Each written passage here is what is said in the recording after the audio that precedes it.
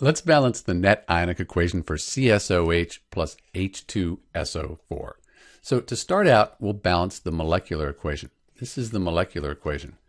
Looks like if I put a 2 in front of the cesium hydroxide, and then to balance the hydrogens and oxygens, a 2 in front of the water, that balances the molecular equation. Next, we need to write the state for each substance. That looks like this. Cesium hydroxide, that's a strong base. Sulfuric acid's a strong acid, so these will dissociate into their ions. Sulfates in general are soluble, especially with a group 1 element like cesium, so we have aqueous here, it's soluble. Water, that's a liquid. Now we can split the strong electrolytes into their ions for the complete ionic equation. That looks like this. So everything with aqueous we split up, but the water, the liquid, we do keep that together in a net ionic equation. So now we can cross out the spectator ions. They're on both sides of our net ionic equation. So in the reactants, I can see 2 cesium ions, and in the products, so these are spectator ions. Let's cross those out.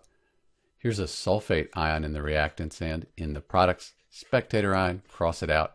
What's left, that's our net ionic equation for CsOH plus H2SO4. Let's clean it up and write the states. We'll have our net ionic equation.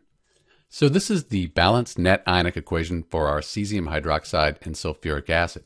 You'll note charge is balanced. We have 2 times 1 plus, that's 2 plus, 2 times 1 minus, that's 2 minus. So this gives us a net charge of 0. The water here, that's neutral, net charge of 0. The atoms are balanced as well. Because we have a 2 in front of each substance, we can reduce that down to 1 since these are the same. And we don't write the 1 by convention. This is Dr. B with the balanced net ionic equation for CsOH plus H2SO4. Thanks for watching.